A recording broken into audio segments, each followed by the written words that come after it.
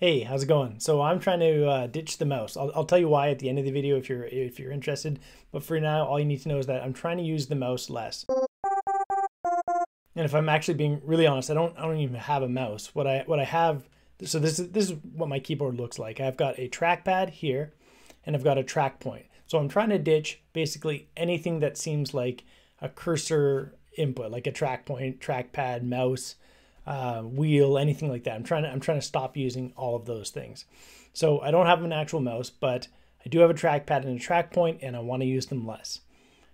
The irony is that I'm going to be using them for this video just to point at things for you. They are useful sometimes. Okay, so the first thing I did was I disabled the trackpad, and that was pretty easy. Okay, so let's start off by looking at my xinitrc. This is the file that runs when my X Windows server, I believe it's called, starts up. So this file's run basically every time my desktop boots up. Okay, so I do a few different things in here. I set my keyboard to Colmac. That's a whole another story. But this is the line right here that disables my touchpad. So it makes it so that my touchpad doesn't work at all. And so if I run this, that's disabled my touchpad. Now, how does that actually work? Let's look. So X input, so there's two major commands here, right? X input disable, and it's going to be run on the result of this subshell. So let's look at that subshell first. X input. So what does that give me? This gives me a list of all the inputs to my computer. So I've got a track point, which you saw earlier. Synaptic, this is my trackpad. I had to figure out that this is my trackpad. These are all pointers, right? Then I've got a bunch of different keyboards and cameras and things like that. Okay, so that's what X input shows me like that. Okay, next I grep for synaptics because that's the name of the ThinkPad. So that's the whole line right there. And then I do something kind of wild. So I'm grepping -O, which means only return the actual result of what you found. So don't return the whole line, just with the actual matching result. And then -P, this means use Perl regex. I thought -E meant Perl regex, but apparently -P does, P. Anyway, I'm not going to get into all of this stuff. It's actually beyond my knowledge, but this is basically doing a look at. So I'm saying find ID equals, and then grab me that number, okay? Great, so it's number 16, right?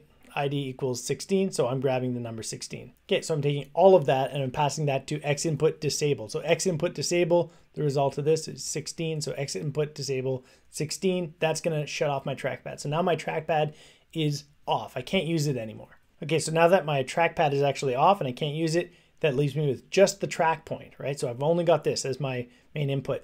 And this thing took a little while to get used to, but it's actually really, really convenient. I've kind of fallen in love with it. One of the best things is that it's right on the home row. So my hands never have to leave the home row, and especially since I'm using Colmac, my fingers are always right there. So so I still have the track point, but I found that I'm too reliant on it. I actually spend most of my time kind of going back and forth on web pages, moving this thing around, following it, almost like I have a finger and I'm trying to follow it around the web or something like that. Anyway, it's not good. I really want to use the keyboard more. So now I need a way to disable the track point, at least temporarily. Okay, so like anybody would, I wrote a program to disable my track point. So let's look at this thing. It's a bash script. It's pretty simple.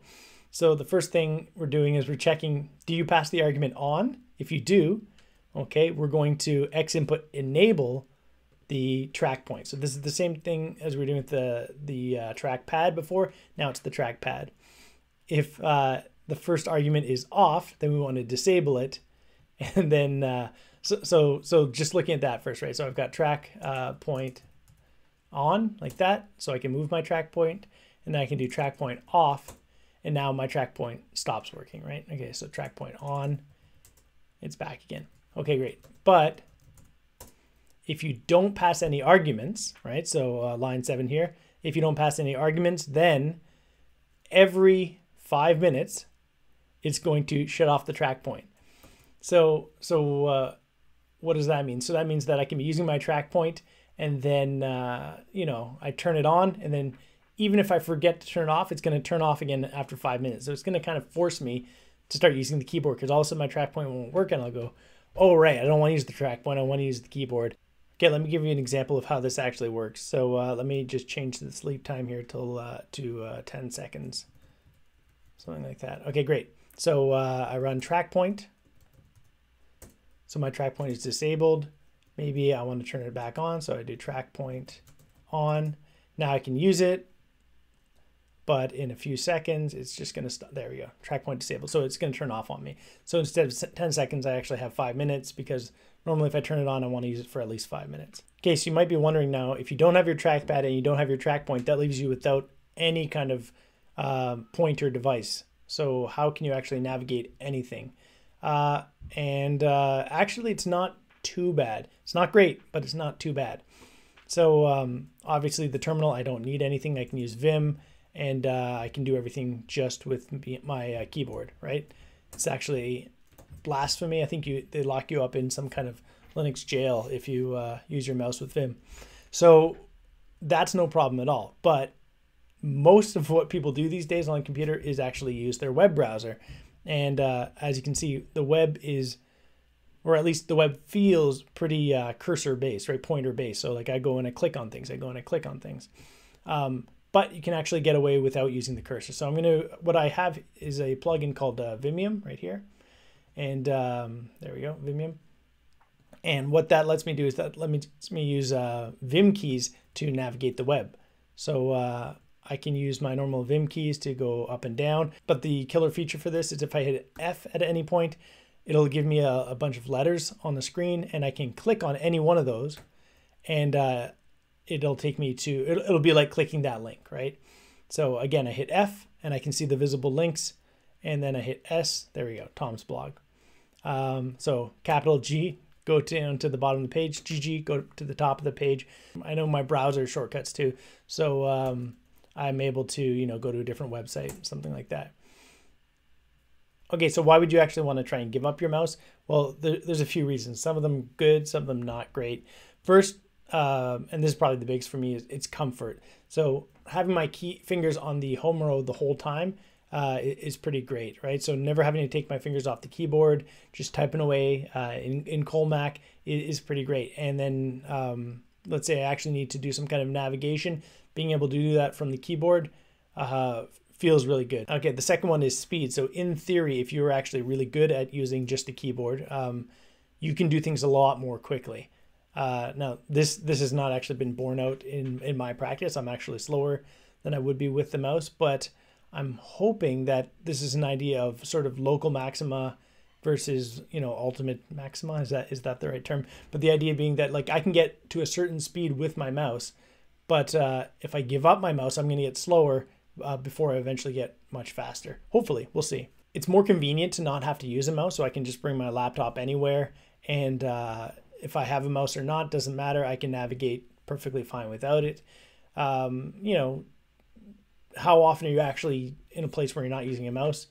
Not very often, but it's kind of nice to be able to be in that situation. Accessibility is actually a huge reason. So if you can't navigate a website using Vimium, that website is probably a little bit broken. And that's not necessarily the fault of the developers. Like, it's hard to know these kinds of things. But like if I look at my blog here, when I hit F, right, it's going to let me click on all these links because these things are actually styled properly. These are actual links. I'm not doing some kind of weird JavaScript hackery to make these things work. But had I been doing some kind of weird JavaScript hackery to make those things work, then the links won't actually show up properly. So when I'm building out a website, it's great for me to be able to try and navigate the entire thing just using my keyboard, right? So using Tab or using Vimium, something like that. Like try it out on any major website, and you'll find that you're actually able to do it pretty well. And they've actually coded their website thinking about people who can't, for one reason or another, use a mouse, right? There are some people who physically can't use a mouse, other people who choose not to, right? So, GitHub, it's going to work perfectly. It's going to work flawlessly. But your portfolio site, maybe not, right? Maybe it won't work. And if it doesn't, that's an indication that you probably need to retool a thing or two. All right, the last thing, I think it's cool. I know it's not. Like it's decidedly uncool, but I think it's cool. Okay, there's actually a final bonus reason that I forgot to include, and that's that I eventually want to buy a mechanical keyboard because, you know, typing on this laptop keyboard all day is not great. But the problem is I don't have a trackpad. I don't have a mouse. So if I'm going to use a track point for any pointing that I actually do need, then I need to get a mechanical keyboard that supports track point. And I think there are two. And the one that I'm actually kind of interested in is this one, the Ultimate Hacking Keyboard. Right, so it's got a track point, right, module that you can click in here. But the problem is this keyboard, I don't even think the track point module works yet. Like, I don't think they've actually released it. I think this is just aspirational. It's also really expensive. So I'm limited because I'm sticking with the track point and not using a mouse. I'm kind of limited to just this keyboard, and I believe there's one other, the Yoda or something like that, but I like this split. So this is really the only one I could ever actually use. So if I was able to give up the track point entirely and just go keyboard based, then I could choose any mechanical keyboard. I'd be free. What a world to live in. Now you may be screaming at your screen right now. Again, if you made it this far, congratulations. But you may be screaming at your screen saying, there's another input method that you can use to control your pointer, and that's mouse keys. Yes, there is. I found this out while I was preparing to make this video. So mouse keys. So I've actually got this set up. So you can set up your Linux. So it's again, it's Xorg. You can set up Xorg to use mouse keys. Look into it. It's not that hard, and I've got it done. It is not great. Okay, so this is what it looks like using mouse keys. So I have not been able to figure out how to increase the acceleration. So this is crazy slow, but I can still do things, right? I can pick this up, move it around, whatever. So now I don't need the track point. I can do everything using mouse keys, but it's cumbersome enough that I won't want to. So I can always just switch back to just using the keyboard now that my track point and my trackpad are going to be completely always disabled. Unless I'm doing screencasts, in which case I do actually need a pointer to kind of show everyone what I'm pointing at, that kind of thing. I actually don't know if I want mouse keys to be better or to be just as bad as they currently are. So it's kind of nice how bad they are, because this is crazy painful to actually do anything, right? Like, let's say I want to change tabs right now. I want to go up to the Ultimate Hacking Keyboard. I can either hit Alt-2 and I'm there, or I can go back to it and then I can slowly go up, go diagonally over, up, and click it. And that's terrible enough that it'll probably encourage me to actually use the keyboard navigation, hopefully. Okay, if you made it this far, you're either me or somebody I know, or somebody who's really actually into this stuff, in which case I'd love to hear what you think about, what are you using for your pointer? Are you using a mouse? Are you using a trackpad, track point? Something I don't even know about. If so, teach me. If you know how to make mouse keys accelerate better, let me know. I'd be really appreciative. Always looking to learn. Anyways, thanks for watching the video.